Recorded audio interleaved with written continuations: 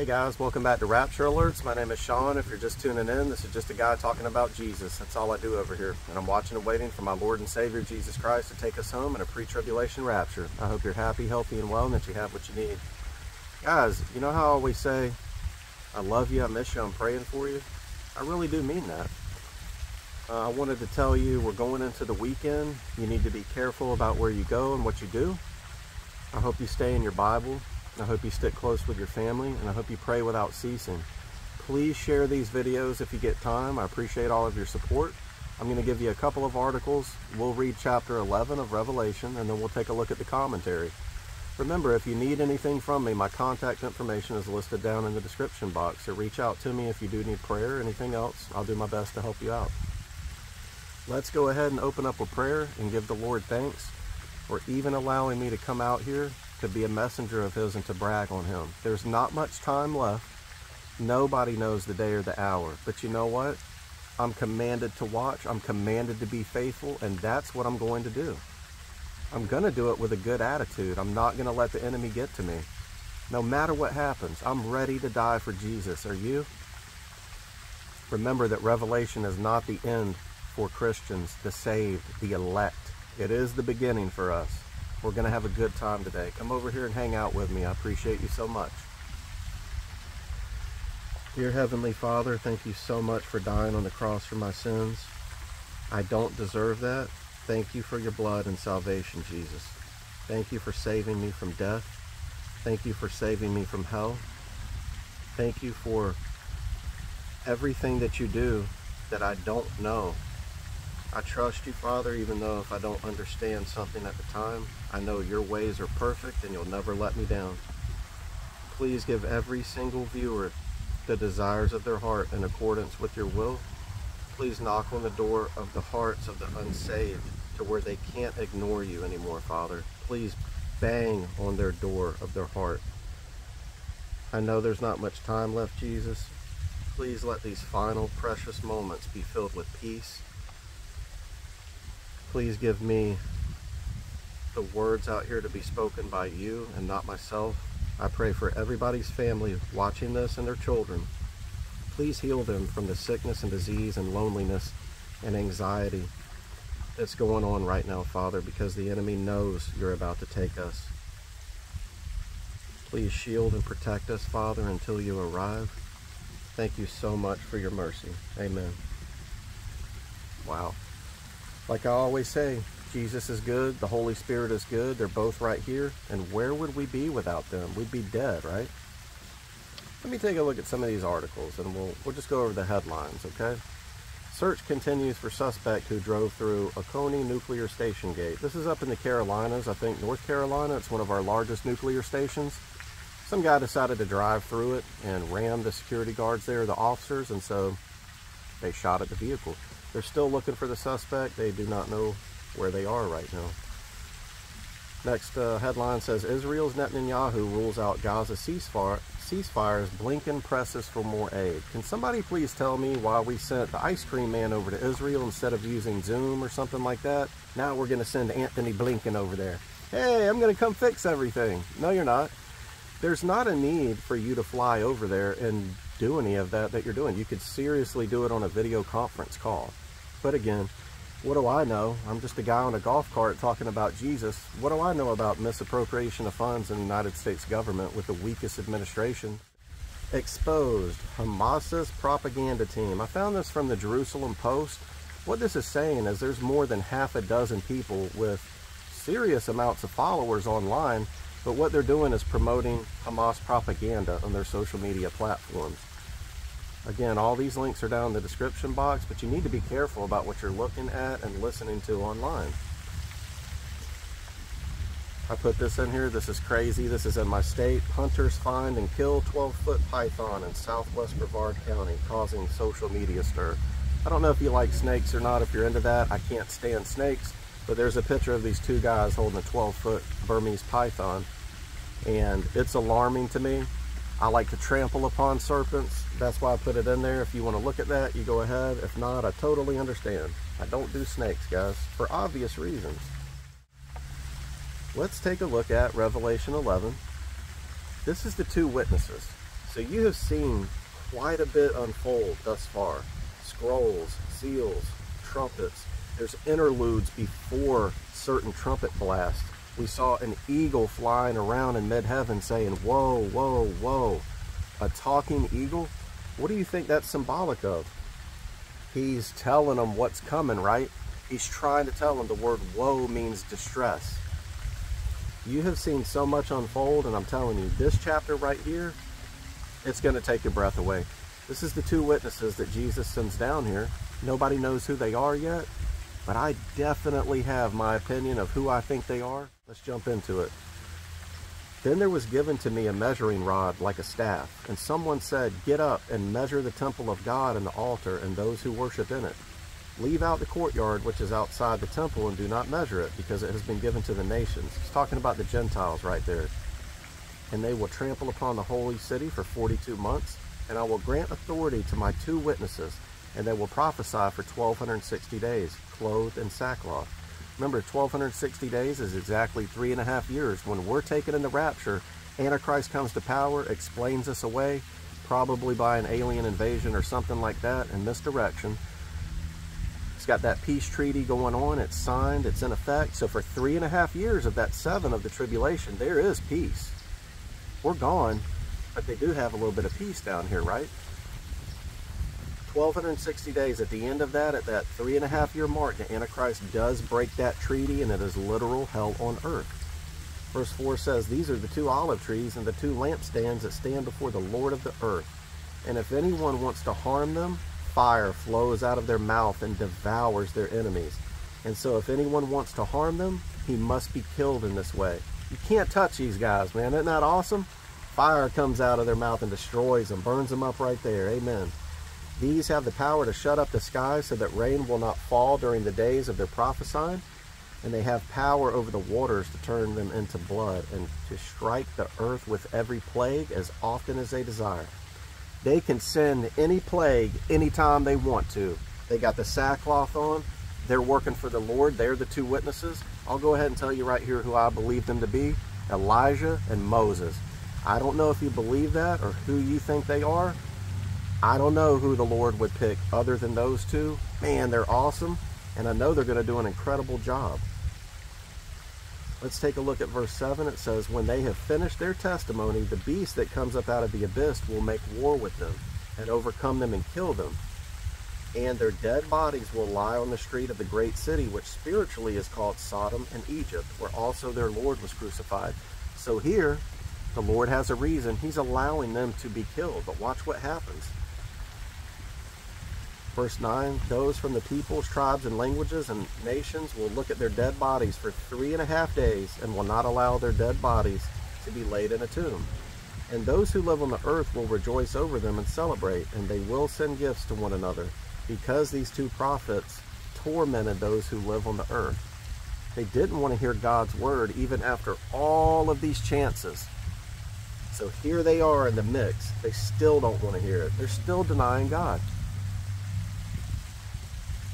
Let's see what happens here. Verse 11, "And after the 3.5 days, the breath of life from God came into them, and they stood on their feet, and great fear fell upon those who were watching them." What do you think this is doing to them that are right there? They can't stand them. They hate them. The beast kills them, and then they're laying there for 3.5 days, dead in the street. They won't allow them to be buried properly. They're jumping around, singing, dancing, giving gifts to each other. And look what the Lord does. He puts his breath into them, and they stand up right there. Yeah, amen. That's the God you serve right there. "And they heard a loud voice from heaven saying to them, 'Come up here.' And they went up to heaven in the cloud, and their enemies watched them. And at that time there was a great earthquake, and a tenth of the city fell. 7,000 people were killed in the earthquake, and the rest were terrified and gave glory to the God of heaven." Wow. Kills 7,000 in the earthquake after his prophets die, brings him back to life. And then this happens right here. So what do you think that does to everyone down here? It makes them believe. It leads them to Jesus. There is a great revival down here. You have to understand, we're not here for it. But there is one, and that's great for us. They're going to be a part of our army and our family. They're just not there yet. You have to continue to pray. It doesn't matter if we're not here. This has already happened. John's been given the revelation. God's word is infallible. It cannot be messed up. It cannot make a mistake. It is the sharpest, most powerful weapon in the world. The second woe has passed. Behold, the third woe is coming quickly. Remember that eagle that's flying around up there in mid-heaven, John sees, that's screaming, woe, woe, woe. An eagle that can talk. And remember what the word woe means. It means severe distress. Let's see what's coming here. The seventh trumpet, Christ's reign foreseen. Verse 15 says, Then the seventh angel sounded, and there were loud voices in heaven saying, The kingdom of the world has become the kingdom of our Lord and of his Christ, and he will reign forever and ever. And the 24 elders who sit on their thrones before God fell on their faces and worshiped God, saying, This is us, guys. We give you thanks, Lord God, the Almighty, the one who is and who was, because you have taken your great power and have begun to reign. And the nations were enraged, and your wrath came, and the time came for the dead to be judged, and the time to reward your bondservants, the prophets and the saints and those who fear your name, the small and the great, and to destroy those who destroy the earth. Wow. And the temple of God, which is in heaven, was opened, and the ark of his covenant appeared in his temple, and there were flashes of lightning and sounds and peals of thunder and an earthquake and a great hailstorm. Guys, in case you don't know, that's the Ark of the Covenant. That's from Indiana Jones, the Raiders of the Lost Ark. That's the big gold thing. If you were a kid and grew up in the 80s and watched that, you got to remember, if you're not that old, you need to watch it, because this is what it's talking about. Look at how sovereign God is. He has a plan for everything, and even though we don't understand it, he's in control. Man, to really be able to see this in real life, Steven Spielberg, I think he did a pretty good job on that movie, because you can see the thunder and smoke and lightning coming out of the Ark of the Covenant and Raiders of the Lost Ark, and you know what happens when they open it and look at it. Yeah, they die, man, right? Evil's reign is coming to an end, guys. Jesus is alive and well. He is alive and well inside me, and I am his messenger. I promise you that he's on the way. All right, let's take a look at Revelation 11 commentary, and let's see if we can go a little bit deeper into what we read and get a little bit more insight. This chapter introduces two prophets referred to as the two witnesses. Their message, supernatural power, death, and resurrection are dramatic moments in the story of end times. This is what I'm trying to tell you, is this revival that takes place, it's gonna take something like that. It's gonna take two prophets in sackcloth from the master of the universe, burning people up that are touching them, casting plagues of all kinds on the earth, but they still don't believe. So he allows them to be defeated by the beast, and then look what happens. He breathes into them, they stand up and come back to life, and they're shocked, they're in awe. They're just, yeah, it leads them to Jesus. I love this. Their influence precedes the end of the trumpet judgments and sets the stage for the final series, the 7 bowl judgments. So your seals and your trumpets, guys, and your scrolls, remember the bowls are coming. We still have the bowls to go. The Lord is not playing around. John is first given a measuring device and told to measure the temple, altar, and worshipers. Measuring in that area was symbolic of ownership. Only those who had rights to something, land, a building, or people were allowed to measure them. As part of this task, John is told that the outer court of the temple is not to be measured. This area, occupied by the nations, which is a term for Gentiles, is part of a trampling experienced by Jerusalem in the end times. That's Revelation 11, 1 through 2. God next introduces two unidentified witnesses who stand in Jerusalem and proclaim him. Obviously, at this time, that message will not be well received. However, the men are supernaturally protected. Everyone who tries to hurt them is obliterated by fire from the witnesses' own mouths. These men are also able to bring various plagues on the earth, such as drought. Revelation 11, 3 through 6. Finally, these two men will be murdered by the beast that rises from the bottomless pit. Most interpreters believe this is the same beast described in Revelation chapter 13, also referred to as the Antichrist. To the unbelieving world, this will seem like a major victory. Their leader will have defeated those claiming to speak for God. Yeah, right. The world will be so overjoyed at this triumph that they will celebrate and exchange gifts while leaving the bodies to rot in the streets. Thanks to modern technology, it's entirely possible that the people across the entire world can see these events happen in real time. It's Revelation 11:7 through 10.